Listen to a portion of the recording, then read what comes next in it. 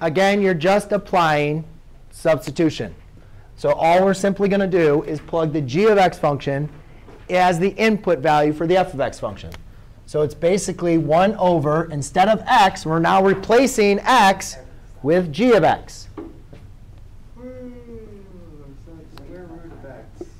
Does everybody see what I did? I just replaced the input value for the function g of x. What does g of x equal? G of x equals the square root of 1. Or I'm sorry, the square root of x. Right? Now, we don't really need parentheses to protect the square root. It's not really separating it. You can't apply anything from there. So we don't really need the parentheses there. So now, that's it. I can't combine anything. We could rationalize the denominator, absolutely. But we'll get into rationalizing the denominator. So for right now, that's not going to be my focus, because we're going to do a focus lesson on rationalizing the denominator. But again, even in this example, when we're looking at this, we again want to identify what the domain is. We don't need to rationalize the denominator to identify the domain, all right? Unless it's saying simplify it without a radical in the denominator, you don't necessarily, or the test doesn't look like this, then you want to rationalize the denominator. But we'll learn about that. So anyways, we know that there's a couple things, right? Whenever you have a rational equation or function, you always set your denominator equal to 0.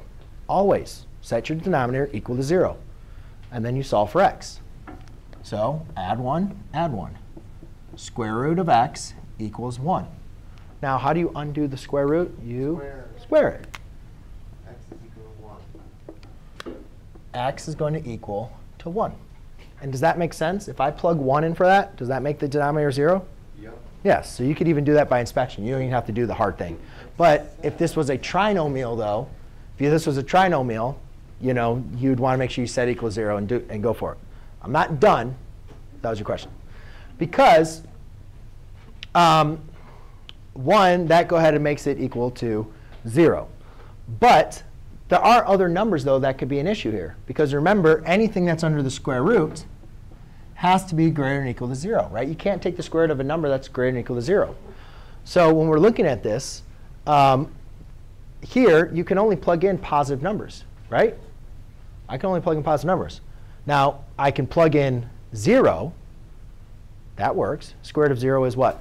0. 0 minus 1 is? Negative 1. So that works.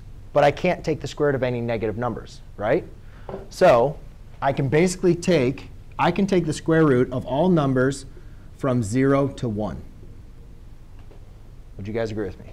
Like 1/2. Can you take the square root of 1/2? Yeah, it's 1/4. 1/4 minus 1 is negative 3/4. OK? So you can take the square root of all numbers between 0 and 1. Actually, I'm sorry. You can take the square root of 0. That's included. And you can take the square root of 0, right? But any number less than 0, you can't. Yes? The denominator? Because you want to find out what numbers in x make your denominator equal to 0. You say, what down here is equal to 0? What values for x make that equal to 0? So you say that equal to 0. 1 is the only number that makes my denominator equal to 0. So therefore, 1 is using a parenthesis. 1 is not a part of my domain. That's why I use the parenthesis, right? So you always set it equal to 0 and find out which values are not going to be. So whatever x is equal to is not a part of your domain. So 1 is a parenthesis. It's not a part of my domain. 0 is, because you can plug in 0. Then what about like 4? Can you do other numbers greater than 1? Yes. Yeah, you can do 4. 4 squared is 2. 2 minus 1 is 1. So you do union 2 to infinity. And that's what your domain would look like. Anybody have any questions on why I didn't go any farther than 0? It has to be greater than or equal there. Part? Anybody have any questions on union? Yep.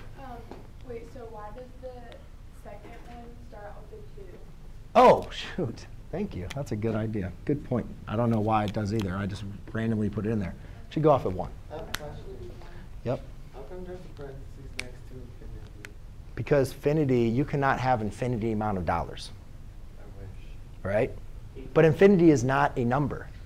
Infinity is like a concept of where it's going, where it's going to. You know what I'm saying? that make sense? You can't have infinity of something. So when you have the bracket, that means you contain it. It's tangible. It's a part of the function. Infinity is not attainable. You can't have infinity. So that's why it's not included. I mean, not so much it's not included. It's just not something that can be contained. Does that make sense? Because I know I always use the vocabulary not included. Well, infinity is included. It's just not something that